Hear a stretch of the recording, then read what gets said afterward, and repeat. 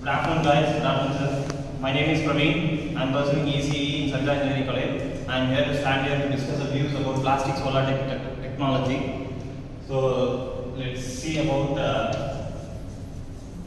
so we are dividing this topic, my topic into sections: plastic, solar, cell technology.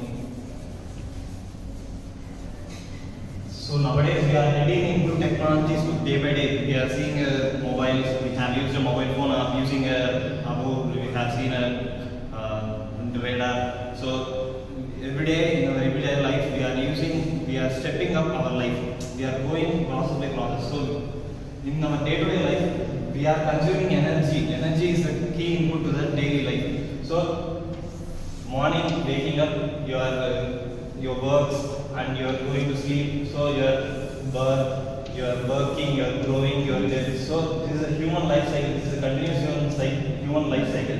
So every day, every human is going to undergo this life cycle. So to undergo this life cycle, we need energy to consume from either internal or external. So in our daily life, in human life, we consume energy by internal from plants. So from plants, where do they get? The sun. We have only sources sun. We have many other sources like fossil fuel, diesel, petrol, but in our day-to-day life we are consuming more and more nowadays. If the recent technology, the recent rate of petrol is 100 rupees, so diesel, these are increasing day by day. So government is increasing, so we are using bikes has more cc's, more engines, car has, so engine capacity has increased, so engine requires more fuel, more energy to consume to the use of human resource. So we need we need to step up our life or technology.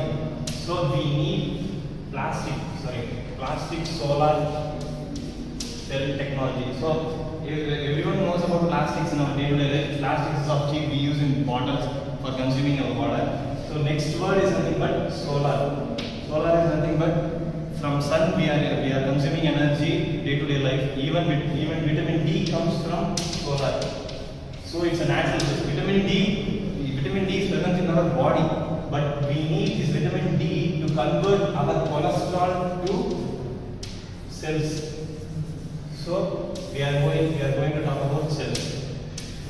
So here in this plastic solar cell technology, why we are going to plastic solar cell technology? Why can't we use solar cell technology? Because solar cell technology, in our college we can see that in our rooftop we have seen like slant solar cells, but the cost, you can ask our management, even you can Google through solar or high rates. So we are going to plastics. Plastics are cheap.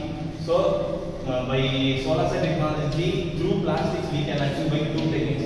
One is of nanorods. Nanorods are polymer. So the second topic is about, second achievement technique is screen printing technology. So we are going to see about nanorod and polymer technology. So if we take the solar cell technology plate, it will be like this section. So if we zoom about this section, here we are going to see about nanorods. As I said, nanorods are polymers. This nanorods, if we zoom about this section goes about this. So here we have nanorods here. This has another layer known as glass. Mainly this layer consists of electrodes. So as of simply no need to go into the more technical way. We need, as sunlight falls on us, we get some sense. Our body produces some vitamin D. So as of light technique, here we are going to see about sunlight falls on this plate, it vibrates and it passes energy to this plate and it creates some electron flow. We need simple signs in this. Passage of electrons is nothing but electric current. So solar cell plastic. Why we go for plastic solar cell technology is nothing but we can't afford more money. So in day-to-day life, we are seeing that mobiles, we are buying mobiles, but we are seeing mainly the cost of the mobiles. So for that purpose, we are introducing plastic cell technology, and it would be good for our human life and upcoming generations, for your sons and for your daughters. Well, I am speaking about here. Thank you. Any queries? Hope you guys understand.